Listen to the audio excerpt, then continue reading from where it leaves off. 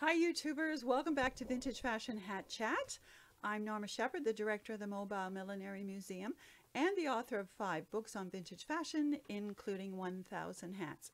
And you are seeing me today so much happier than I've been for weeks. So on a personal note, I just want to say I'm so happy to be at this date on the calendar, because for weeks I had dreaded September 21st, where I had some dental work to be done, and with my lupus concerns and my PTSD, this is something that just really ramped up my anxiety, and I spent just about every day for weeks, you know, one day closer, still trying to put it out of my mind, trying to, you know, suppress my anxiety. And the work was done. I was a brave girl. Everything was great. A lot of my PTSD has to do with dental trauma of the past. So I just want to make it clear that the dentist I have now is fantastic. I completely trust him. I have no fear. It's just, if any of you do deal with anxiety or PTSD, you know, you can't control it. Anyway, so that is over with, and I'm just healing. I do have to go back in 3 weeks for more, and I'm confident that I will be even better mentally and emotionally prepared for the next time, because this went so well. So that out of the way, I am so happy. Of course, new vintage jewelry also makes me happy. This is a lovely Monet piece in perfect condition that I picked up recently on Etsy. So now to get to the topic at hand. Today I want to talk about tilt hats, aka doll hats. And if you're unfamiliar with the term doll hats, or you're unfamiliar with millinery history, vintage hats, the term doll hat really does not refer to a little hat made for a doll, although technically speaking that is perfectly descriptive of that. But doll hats, that was a style in the 1930s, 1940s, little tilt hats, because they were so diminutive. That was a little nickname that they had. Now the one I'm wearing is black Milan straw, beautifully done, you know, sewn in concentric circles, as I often say. Think of the workmanship that went into this. This is banded in a wide, just a gorgeous wide ribbon. There's a ribbon bow at the back, and of course the chignon strap secures it. It's not going to move. It's perfect. So happy, happy, happy. This one is made from beaver felt. It's a little bumper piece. Look how it tilts over the brow. So cute. Bows, of course, were a really typical trim, typical motif during this era, and they were often self fabric.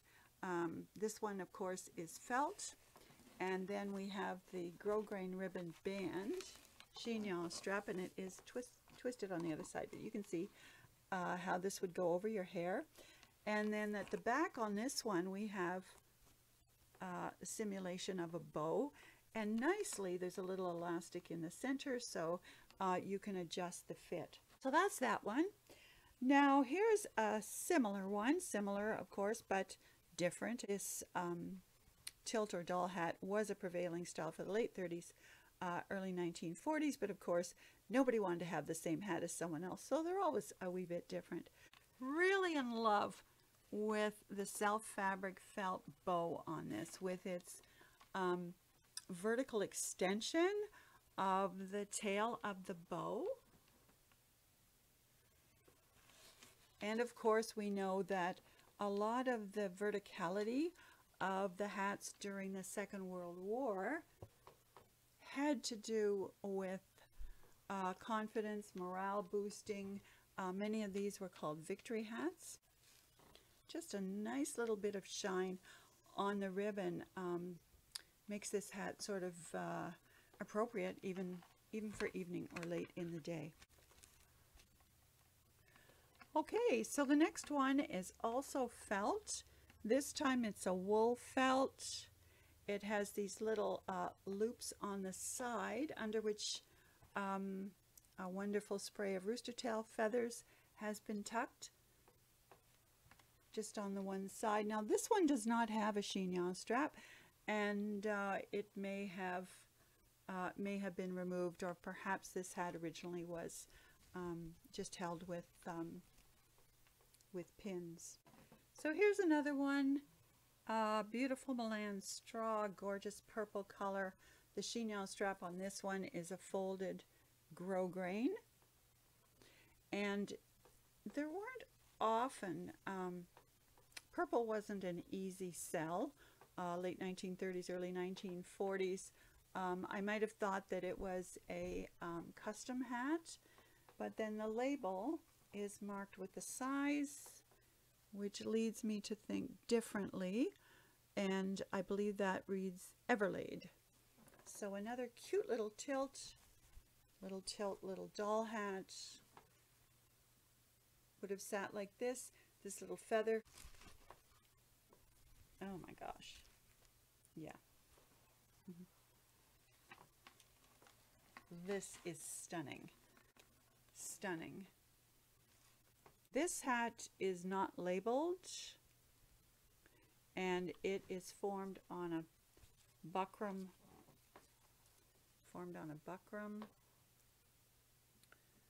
So this one, oh, this one is gorgeous. Nice verticality, a little bit of, diagonal effect here, done with a wire on the crown, and the brim, grosgrain chignon strap, no label, but just a real beauty, especially with this little rhinestone leaf pin. So those are the tilt / doll hats I have to show you today. You will see a lot of these different styles in the old movies, and I will link to a couple of videos I've done matching up hats we have in the archives with similar styles in some old movies. So feel free to click on those. Also, you know the drill. Like, share, subscribe, and we'll see you again. In the meantime, have a hatty day. I know I will.